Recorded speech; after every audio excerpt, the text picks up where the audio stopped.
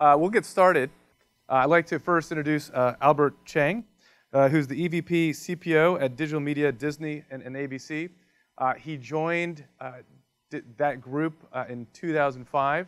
And what's really interesting with what they've done at Disney ABC is they were the first group to stream shows, the first iPad app by a kind of a national network, because Netflix was soon, and then last year was the first to do live streaming. So certainly kind of paving the way there. To his left is Neil Young. Neil spent time at Electronic Arts, was the founder of NG Moco that was acquired by DNA, and is the founder of Network. And with that, I'll get a quick video.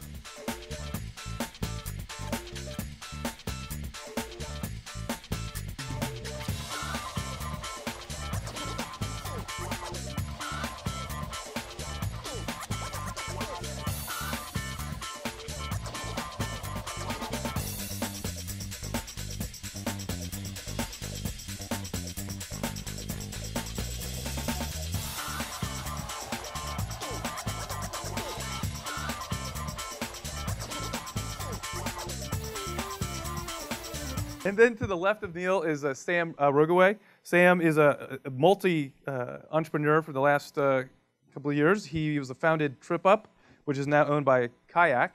Also founded Near Networks and TouchFlame. And most recently is the founder CEO of Victorious. We are all creators. And we've always wanted to get closer.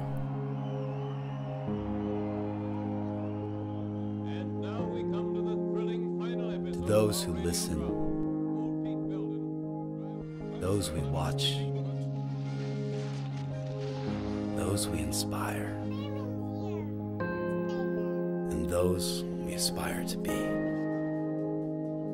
Our screens have grown smaller, but our connections have grown stronger.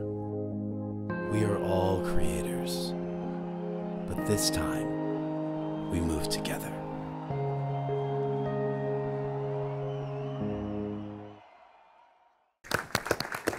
Great. So we're going to jump right into it. At the end, we'll have time for Q&A. But if you do have a question actually during the session, feel free to raise your hand, because I'd really like to structure this more of a conversation versus just kind of iterating and shooting a bunch of questions your way. So the first kind of area we wanted to talk about was, what are you watching today, nowadays? Viewing habits. I mean, all of you have kind of different constituents and different audiences. Neil, why don't you kick us off on that topic? Well, what was I watching 10 years ago? I was watching TV. I was going to the movies.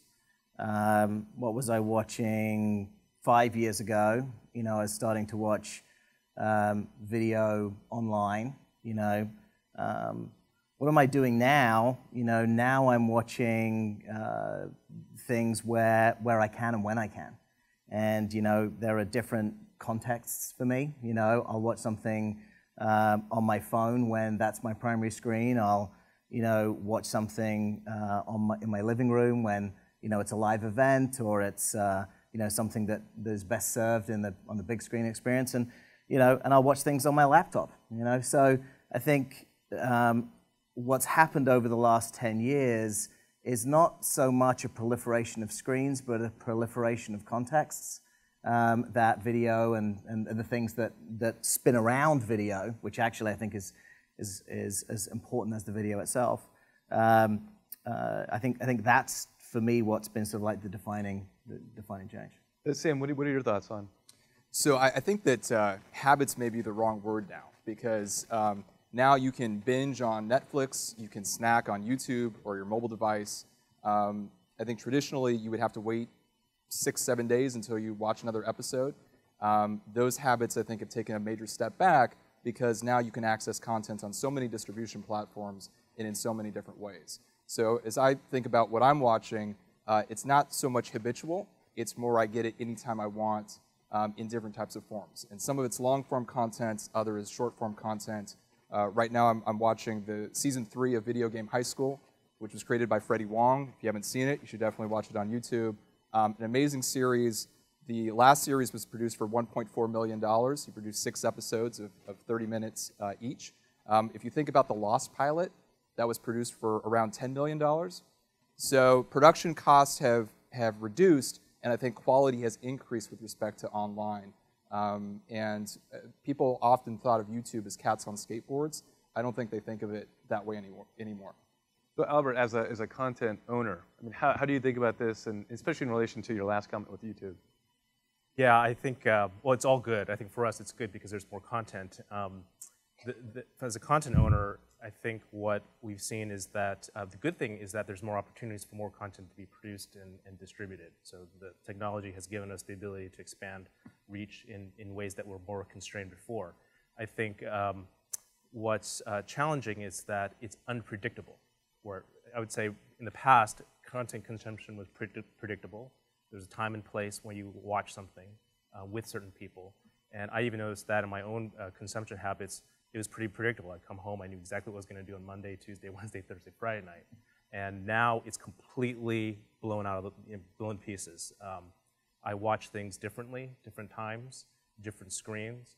My wife and I used to watch at the same time. Now we watch things different times. Sometimes we watch at the same time but different things. You know, so it's very unpredictable. I think that's the new world that we live in right now. And Sam, you mentioned different types of formats you consume kind of based on different contexts. I think, Albert, coming back to you just on that topic, as a content producer and distributor, I mean, how do you deal with these different types of content formats and lengths? Yeah, I think as a content producer in the traditional world, I think it's still a bigger struggle for us because we were sort of locked in these sort of traditional models of how we create content and how it gets monetized. So I think the idea of moving to new formats is a little bit more of a struggle because at the end it's always about like what's the business model, what's our incremental gain, is it big or not?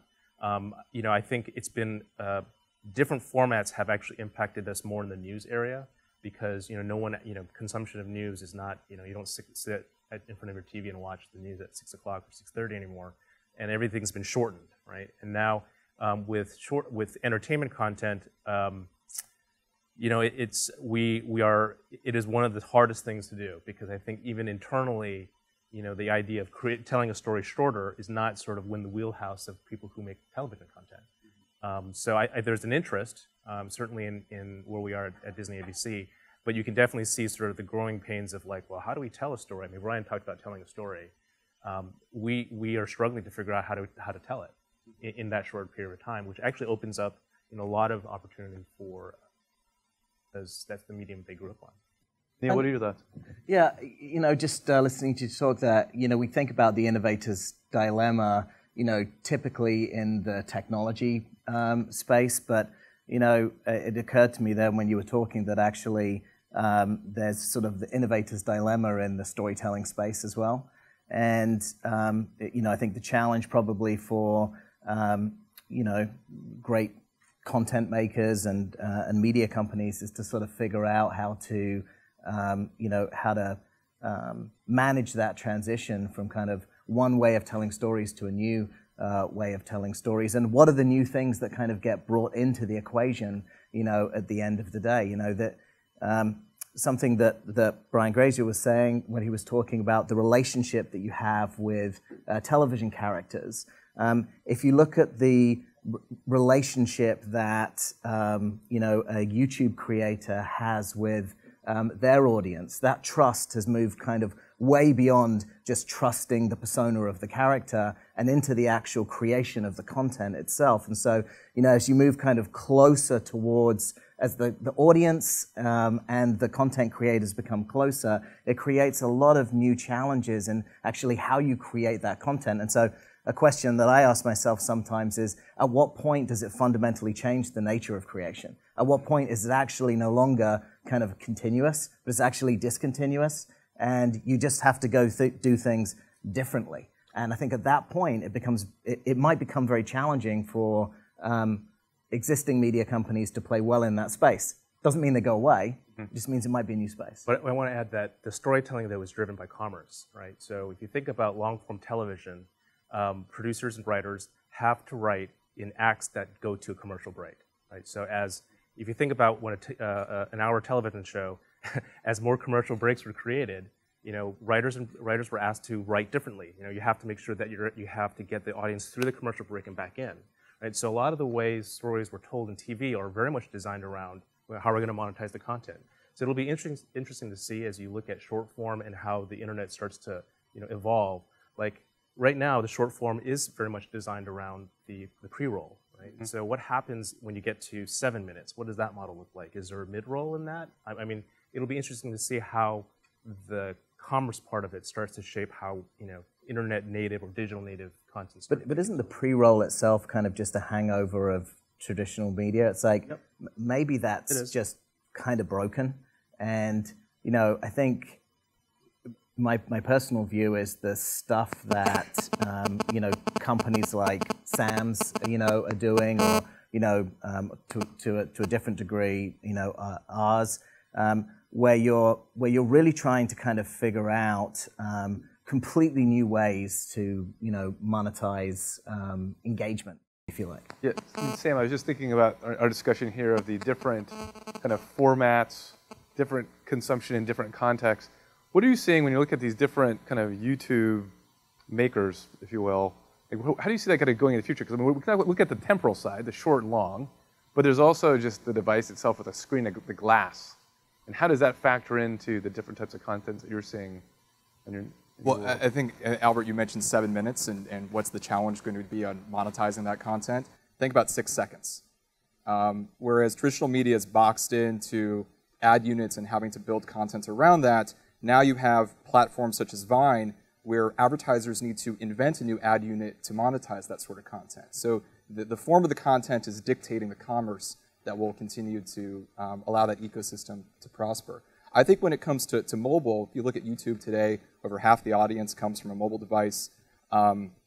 We have to break out of this just broadcast consumption paradigm. And engagement needs to mean a lot more things. Neil mentioned that there's a different social contract between creators, digitally born creators, such as those on YouTube, and their audience. And I think that fan base can be monetized in ways beyond just advertising. For instance, microtransactions and in-app purchases. Within the United States, you haven't seen anyone really marry that type of commerce with video content. Although if you look to China, for instance, YY has made hundreds of millions of dollars in doing so. So I think there's opportunities to unlock brand new revenue streams that are very germane to the platform in which you're consuming that content. Another thing that, I mean, as a consumer, that I'm seeing, and I'm sure you are too, is that much like the early days of the web, there's coming a huge amount of content to consume, and there's this discovery problem. And I'm kind of curious to hear your views, and I'll start with you, Neil, just on how do you think that's going to be solved? Is it just going to be through curation by some kind of layer, or how are we going to solve that problem? So that's sort of at the core of what network is ultimately trying to to solve for. There are in traditional television today. There's hundreds of channels, and on the internet there are literally millions of channels of content that you can sort of tune into, and it's sort of reached the point where it is essentially impossible to find the content that is actually interesting to you. We held a little forum in a space we have here in Los Angeles, and we invited some media people from the media industry, and some interesting people with interesting opinions. And one of the guys there said, there is amazing content on YouTube. Amazing content on YouTube. Thank fuck no one can find it, And sorry for the F-bomb. And there's so much content being created right now that is actually relevant to you. It's just going to get lost. And if you don't figure out kind of how to essentially solve that problem, I think consumers are going to end up sort of ultimately being underserved. So in a future where there are hundreds of channels on television right now, people basically gravitate towards sort of 6 to 8 for them. In the future that we see, there will be a few sources of content that customers trust to recommend, deliver their content to them, and instead of them necessarily having to go out and search for it or seek it, it will come to them. Sam, what are your thoughts, especially as you're building it?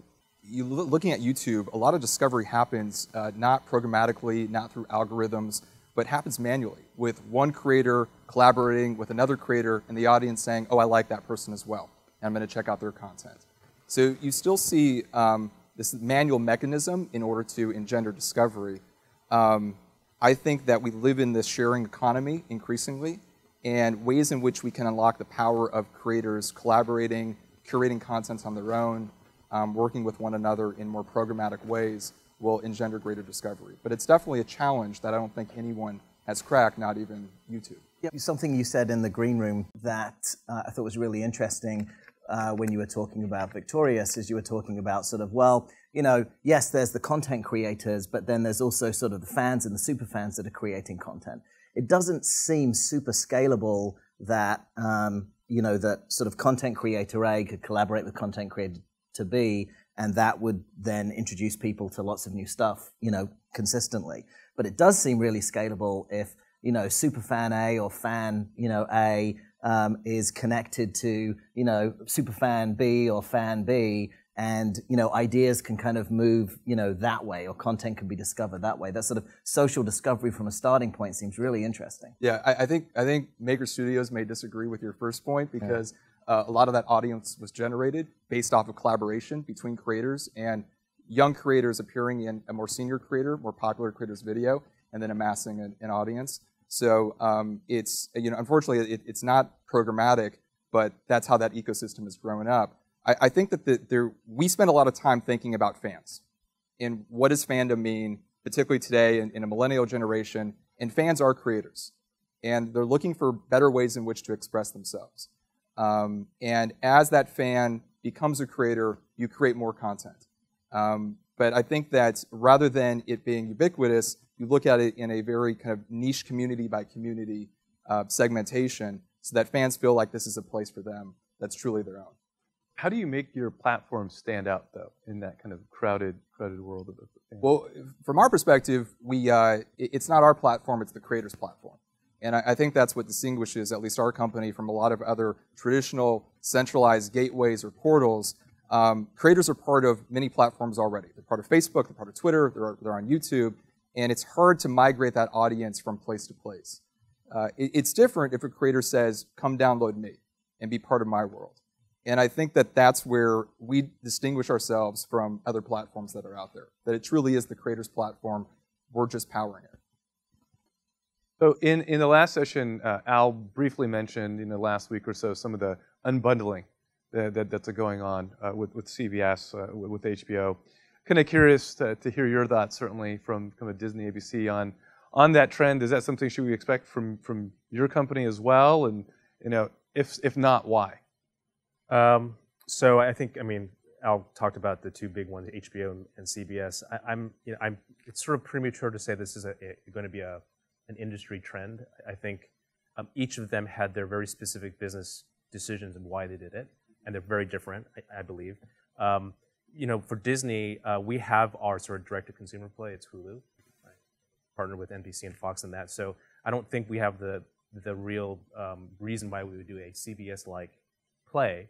But I will say in general, though, that I think in the long term, you're going to see a lot more experimentation of over-the-top sort of distribution models and pricing models that will definitely create more choice with consumers. I'm not sure it would be, you know, ABC at $6 a month. And we actually did some tests, you know, I think a couple years ago, where we actually did some research, which unfortunately got leaked to one of the trade press. But we basically got feedback from a lot of our viewers that they were not even willing to pay $2, $2.99 or whatever it was, per month. And part of it was just the fact that, and maybe different, right? CBS's product is, you know, a library. There's a lot more content back there, and we were looking at it more from a current some library aspect, very little ads. But the problem is that it's very difficult to get a consumer to feel that paying a subscription fee monthly and not have access to continue whole library, a lot of content. It's just, for them, ABC is just a channel, right? So the idea of a la carte is so difficult, I think, for anybody in the industry to look at, because we are better as a whole, and actually in terms of the actual cable bundle, I would actually say that there's greater efficiency in the marketing that comes with it, as well as the value of the package to the consumer. Once you start breaking it up into individual channels, I think you're going to start looking at those packages look like almost uneconomical for them. Do you two agree with that, or do you think we're going to see more unbundling? I think we'll see more unbundling. The sort of unbundling of the big channels is a little less interesting to me than channels that are really focused towards kind of targeted audiences.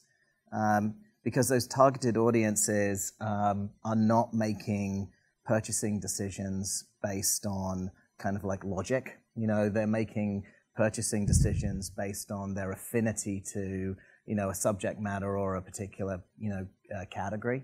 You know, we sort of learnt this in games.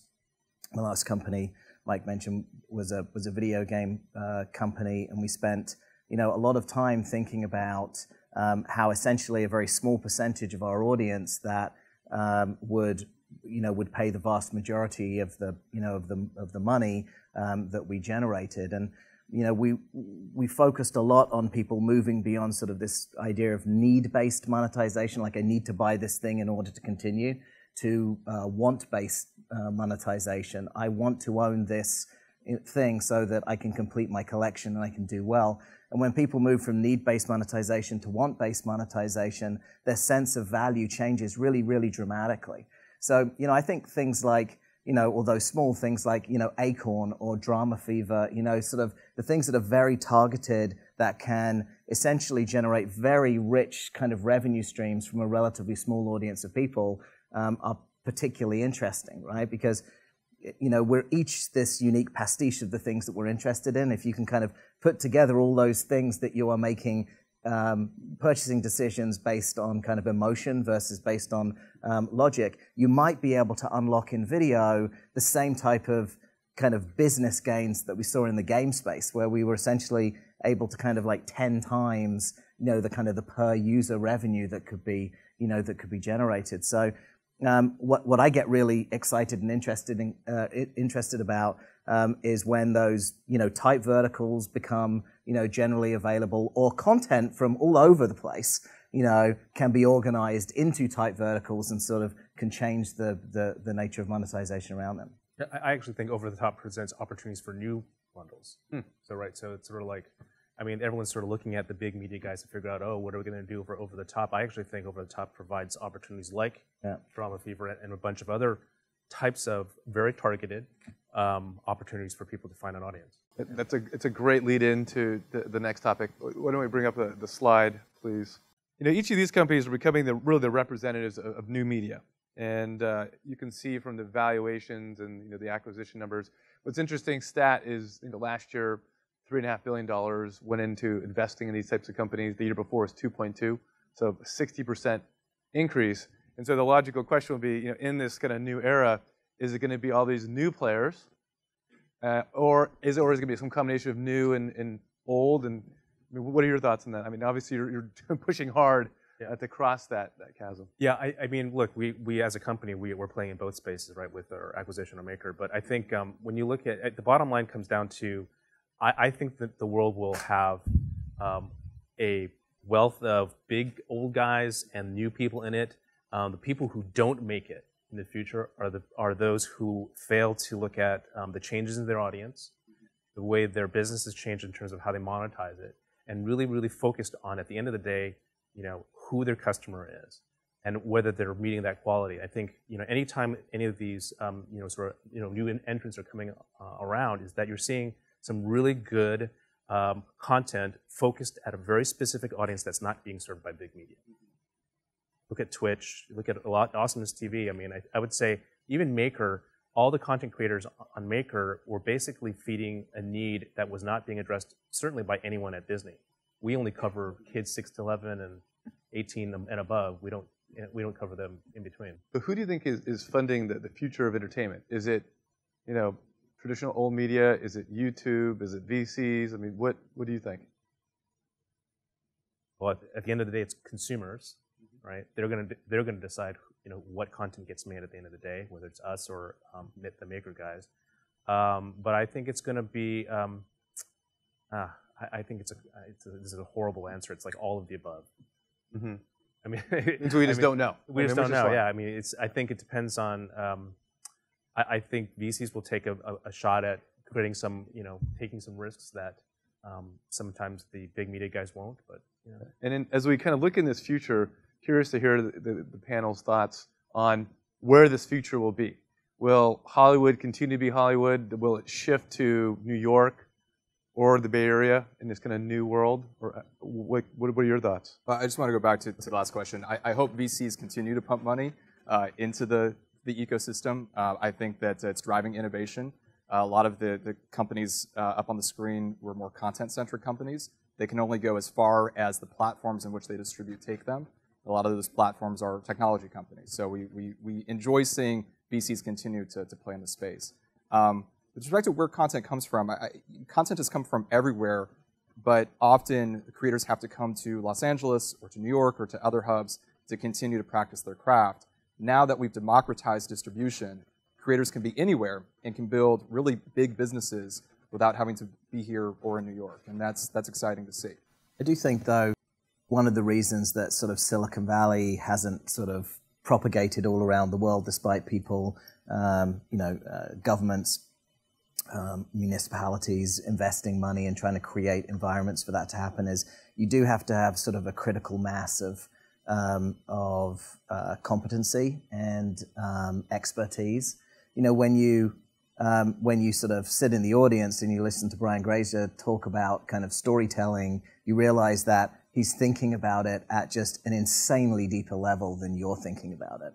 And if you spend time in the Bay Area where I live, and you go to a coffee shop, all around you is the conversation of creating a company and technology being sort of at the core of that. And here, storytelling is sort of at the center of, is the center of the conversation. And so I don't really see any huge giant shifts. I think that there are great opportunities to kind of collaborate. But I think, Silicon Valley will remain a kind of a base of innovation for technology and platforms.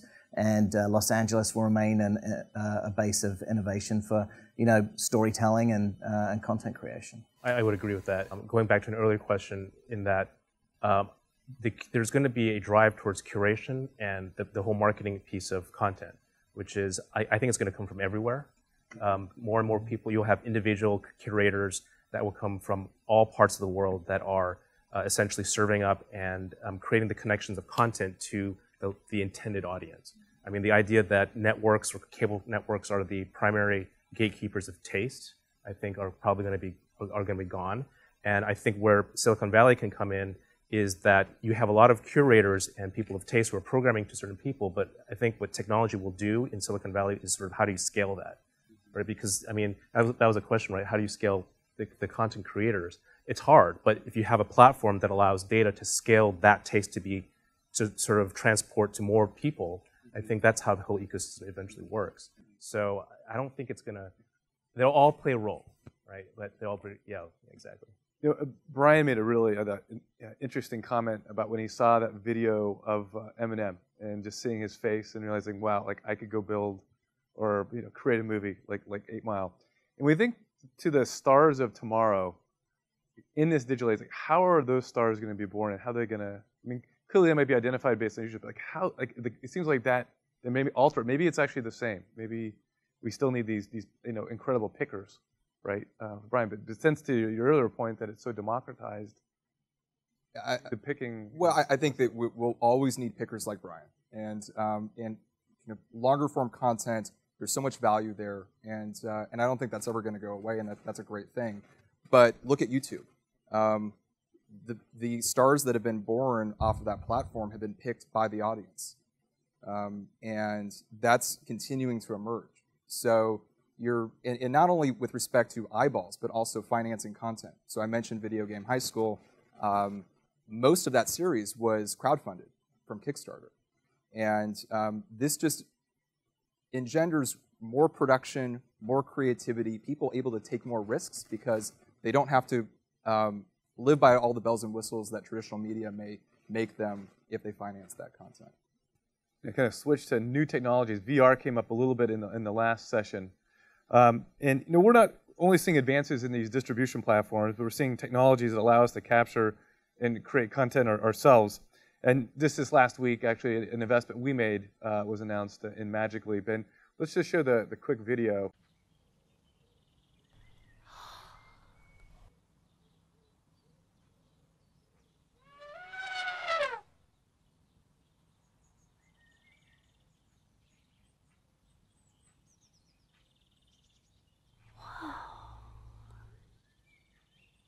Having seen the actual demo and seen the product work, that video doesn't entirely even do it justice. It's, but if you imagine, but I think it raises, VR is really fascinating. I mean, there's different companies like Jaunt and others that are potentially kind of creating brand new opportunities for directors. I think in 360, we're seeing content like when the drone flew through the fireworks up in Seattle. I'm just kind of curious to get everyone's thoughts on what are these new technologies? Is VR going to be a category just for games? Is it going to be really for these kind of next generation of shows? Or how does Disney ABC think about VR? Yeah, I think it goes back to Brian's earlier comment about telling stories. I think the technology, that looks pretty cool. But the one thing I would say is like, well, okay, what's the story? I see an elephant in It's an elephant in the hand. Like, what's the story? Are there guns coming out on this? Or How did it make you feel? It weird. It worked. Yeah. It gets back to story. I will say there's a huge, the really cool thing about VR, and I did see a prototype at Disney that our company's been working on, in that space where you literally are looking at a storyline in a three-dimensional world where you can rewind and take vantage points of the story happening in different places. That's a different, you're sort of being set into a world that's happening, but you get to experience the story in different places at different points of time in the story. So I definitely think there's something there. It's just about like, how do you put yourself in that world and how do you experience the story? So I think there's a huge opportunity for VR, but it gets back to how to use the technology to tell a compelling, emotional story that evokes the emotion once you get into and put on those goggles. I think there's a huge difference between watching and participating. Before Ngimoco was at Electronic Arts, and we made lots and lots of games, and making what we would call a cutscene, in a game is, like making a small, CG movie. Making a cutscene that you can move around in and interact in, and all of the actors perform the way that you expect for them to perform, and the feet walk on the terrain correctly. I mean, it's an incredibly complicated endeavor. If you think about Grand Theft Auto and how long it takes a team of people who have basically built now 5 of those games to build something that when you're sitting kind of like 4 or 5 feet away from it and you're controlling it, you can your imagination can fill in some of the gaps and let you believe that it's real. When you put on a headset and you're inside that world, everything that's an error will break you from the reality of the experience. So I think my experience says it's a really hard problem to build super compelling, interactive stories. I think there's a tremendous opportunity to augment the information that is around us, which I think for me feels like the huge benefit of something like Magic Leap, and put me in sporting events. Like put me at the World Series, put me at the at the best seat in at AT&T Park. Let me watch the Giants win and destroy the Royals, but I think there's a tremendous opportunity to be able to to put people in the center of live events, and that's a much less complicated problem with a much higher impact, I think, in terms of the value to the end user. I think that works for some things, right? And For sports, and then I still think the hard part about VR is that, especially getting to the level that I think we would all feel that it's a worthwhile endeavor, it's still costly. So, I would love to hear about this company, but I think, it's how do you get, I think the costs are still pretty prohibitive to really think about how do you make this into a business. Well, it may be expensive now, but let's say if we project out, because it will get cheaper, right? And kind of, we'll say the generation past millennials, 15 years from now, I mean, how do you imagine content being consumed? Wow. I mean, we're sticking with the VR stuff or Anything. Yeah. I still think, and this is just, maybe I'm being a traditionalist, I still think, by and large, that people take the lazy way out and like to be entertained. I mean, there is something around having a story told to you in a very passive way that you're feeding an emotional need of having to escape from something, either the realities at work or the tough day at the office. That getting into and participating, unless it's something really cool that relaxes you. I'm not a gamer, so I can tell you that when I'm in a game, I don't relax. It's a heightened level of anxiety for me. So I'm not looking for that when I'm trying to relax. And so I still think people, we try so many different things in interactive television in the last 10 years that I've been doing this job. And for the most part, interactivity is still a very, small percent of the audience, unless you're doing sports, reality games, reality competition, game shows. But when it comes to scripted narrative, when you're watching Grey's Anatomy or Scandal, no one really, really wants to interact. I mean, something that, because part of lean back and it's lean back. If it's a serial episodic, when a story's being told, no one wants to be taken away from someone speaking their lines. And we tested that. We've had synced content against second screen, and just like fans found it interesting, but incredibly annoying, right? Especially when there's prompts about things coming at them. So I think there's still there's that model of a passive entertainment experience. I think it'll be varied. It could be really short, or it could be a long playlist of very short videos. But at the end of the day, it's still a passive experience. I think second screen's interesting because you heard so much hype. There was so much money that was invested. Every network had a second screen app, but most of them, if not all of them, failed because the second screen for people is Google and Facebook, Snapchat. There's also this disconnect of toggling between what you're watching on your television and what you're doing in real time on your iPad or your phone. As we look at mobile, for millennials, that's the first screen. It's not that. And so I think that there are new opportunities that arise to create new formats that breed interactivity when everything is built into one screen and you don't have to toggle between screens. And that's something that we're working on right now. And what are your thoughts? 15 years from now, I can imagine better, more personal delivery devices that maybe we don't hold in our hand, that maybe we wear some other way. Can't really imagine convincing my wife in 15 years to let me have a big kind of multiple moving kind of like treadmill in my house so we can wear our headset and go walking around somewhere, some episode of, Orange is the New Black, which would actually be kind of cool, actually, now I said that. But actually, what you were saying about being entertained, I'm not sure it's lazy as much as it's kind of just enjoyable. It's like we really appreciate a well-crafted story that moves us in a certain way. And we really appreciate sitting on the sofa with someone that we love or care about and sharing that experience together. So, I don't see that going away. I could imagine the ways it gets delivered might change and adjust, but that's my general thought.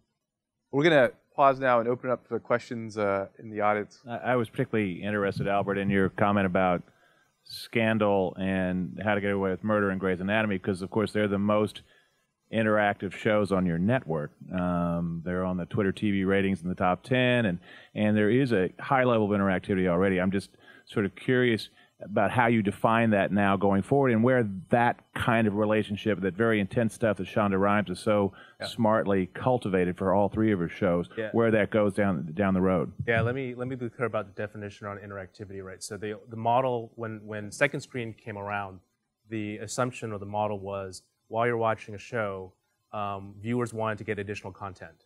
So in the tests that we did when we ran it with Grey's Anatomy, it was, what disease does this patient have as they're rolling him to the ER? I mean, these were things that were coming at people during the show. And I think that is what I mean by synchronous. The activity on Twitter that's happening, I mean, that is amazing. And what I look at that is it's not interactive to the content, it's audience reaction.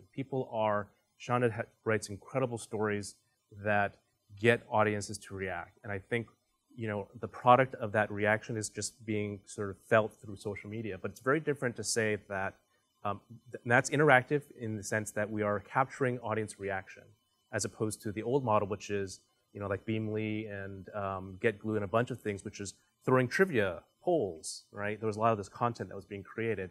And while that was interesting, it wasn't compelling enough for it to be sustainable or even scalable for us. Do you think she'll be able to take that audience and at the end of her contract with ABC, be able to kind of take a lesson out of Freddie Wong's book and basically crowdfund a series that she predominantly owns, and then get Sam's company to deliver an application that allows her to hyper monetize her fans? Do you think that's? I would never say that's not possible. I mean, it's certainly within the realm of possibility. If you look at how how all these ecosystems are developing, I mean, that's kind of the interesting promise of what the future might look like. It'd be really interesting to see those kind of high-end television producers, showrunners, and filmmakers kind of actually move the other direction. I mean, that could really accelerate and fundamentally kind of change the nature of content consumption, creation, distribution. Along those lines, it'd be interesting to hear from the three of you of what trends do you feel like are being overlooked? I mean, we've talked about a couple that might be hyper looked at, but what are the ones that we're missing that you're seeing from your vantage point? Actually, I think there's not actually some of the things that these gentlemen are doing actually right now. I think maybe the VC community is looking at it more closely, but there isn't much, at least on the traditional side, a focus on what the impact of mobile is for the media industry. I mean, right now mobile is just an extension of what we do, but sort of the native, what's the experience that's native to mobile that is transformative and different around the entertainment experience on a mobile screen? Because right now it's just taking what we do and putting it on a screen. I think we're overlooking and saying, what happens when the entire population has these smartphones and they're all connected and they all can serve video and there's all this interactivity and they're all geo-targeted and there's kind of an interesting thing of, well, what can you do in that ecosystem that has never been done before? And I mean, you guys are probably tackling that. I don't see a whole lot of it in sort of general conversation. So things that are overlooked. My sense is two things that might be overlooked in the VC community, and actually one thing that's overlooked in the VC community is the power of advertisers in the creation of content, the relationship between a brand and the creation of content. So I think that's going to go through a pretty big change over the course of the next few years. And if one of the names that you didn't have up on the screen there is Vice, which is doing such a phenomenal job of taking basically brand partners and finding really intelligent ways to produce content with their support without compromising their voice. And so I can imagine there being a lot more of that stuff happening. One of the things I don't think is necessarily well understood by the entertainment community here in Los Angeles is how Snapchat stories are working, especially around live events, kind of geofenced events. The fact that you can literally go to a college stadium and watch kind of like a college game sourced from lots of different, angles, or a concert. I mean, that is, the idea that you could sort of in real time participate in an event that was crowdsourced from, 50, 100, 1,000, 10,000 people in a stadium is pretty interesting and exciting, I think. I think it's similar to Albert's point, but you have 3 billion people online right now, and you have a lot of platforms vying for those eyeballs. But what about the 4 billion that are about to come online? And when they do, they're not going to come online first from a desktop or a laptop. It's going to be in their hand. And what does that phone look like as the remote control for your life? And what type of new formats and how do you layer this interactivity that has not worked in the TV medium with second screen, but when that's the initial touch point for this new brand of, or new generation of online consumers, what does that look like? And how does content change? How does technology change in order to fit that, to meet that demand and that hunger for more content, more access, a closer relationship between the fan and the creator? Pushing them back. Curious if you guys have any views on what are the ad units that will have some staying power, will be here as these mediums evolve. You talked about pre-roll being a hangover from another era. Just curious about your thoughts on that. My thoughts tend to be informed by the games business. So, if you kind of think about different types of monetization, yeah, you can have advertising, traditional display advertising, pre-roll advertising. You can sort of then move up the food chain and start thinking about how do you create native content that is in and of itself an ad unit, if you like, or a unit that can be monetized. You can think of SVOD,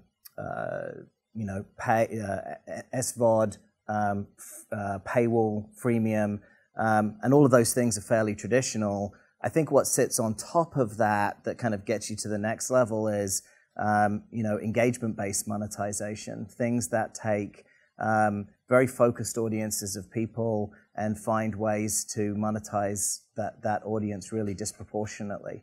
And at the end of the day, that is absolutely a function of the content. I think the definition of the content, what the content is changing. The content in YouTube is not just the video. The content in YouTube is the video as it's been produced by the creator in partnership with their audience. That whole thing is kind of, an ecosystem. And that's actually very similar to the way that kind of customers in games participate. They're highly engaged at the very, very center of this sort of content experience. And once you find those veins of people, those highly focused, highly engaged audiences, you can really sort of move to the next level of monetization.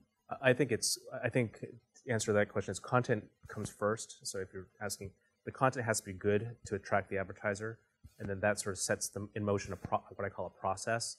So and once the content is out there, it's a constant sort of, I'm not going to say negotiation, but sort of massaging of sort of how does the ad unit and how do we work with the advertiser to maximize that. Now, I think with the rapid pace of digital and all these different formats, I think we have been sort of just porting a model from one to the next, not really massaging it. I think when you go into these meetings with advertisers, there's always an intent to figure out how to do it differently.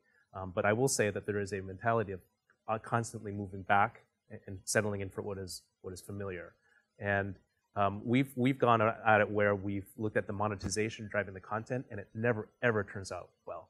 Like, what's the business model? Let's figure out how to create content against that. What you've seen in television is an evolution, right? You create a great show, and over the years, as the costs of programming have gone up, and you want to sort of monetize it through advertising, you've sort of massaged it again. You created more ad units, you created more ad breaks, and put more ads in it, and that sort of is an evolutionary process. But it always starts out with good content, because if you don't have that, it's very hard to get anyone to want to pay for anything. Great. Well, thank you all on the panel for participating, and thank you. Now for the good part. Yeah. Thank you. That was great. New media platforms of tomorrow, or let's meet in Modesto. TV used to be a habit, but now it's a snack. YouTube is not cats on skateboards anymore. It is crack. Video Game High School by Wong may be the new Lost. All the great entertainment at a fraction the cost. Short-form entertainment is a new skill, and the incumbents are struggling. The innovator's dilemma shows up even in entertainment and is equally puzzling. At what points, you ask, do new forms change the process of creation? when you don't write around commercials anymore and pre-roll monetization. Mobile is half the audience. And for us to be doing it to unlock new revenue, we need a brand new ad unit. Internet video is raw and rough at times, but a billion viewers don't mind it. There is amazing content on YouTube. Thank fuck no one can find it. Fans and millennials don't migrate easily. It's a sign of the times. And it sucks to trade television dollars for digital dimes. In freemium games, 10x monetization can be want-based, and payers in games like it better after you give them a taste. There's huge M&A in creator video once you can get the big scale. Content cost is pretty cheap when you can promote the long tail. Sam hopes that VCs keep pumping money into the situation. And Sam, it surely buys cool black sports coats. Does it increase innovation? You say that Google and Kleiner are impressed by a handheld elephant who will obviously be the new artwork on the US $500 million bill. And if Neil wants to watch the Giants win the World Series closer than a luxury box, it's going to have to tune into Magic Leap, not ABC Sports or Fox. In LA, storytelling is the center of conversation, while 300 miles north, it's about tech and company creation. If there's going to be a partnership, maybe it's best, though, for Hollywood to meet Sillywood in downtown Modesto.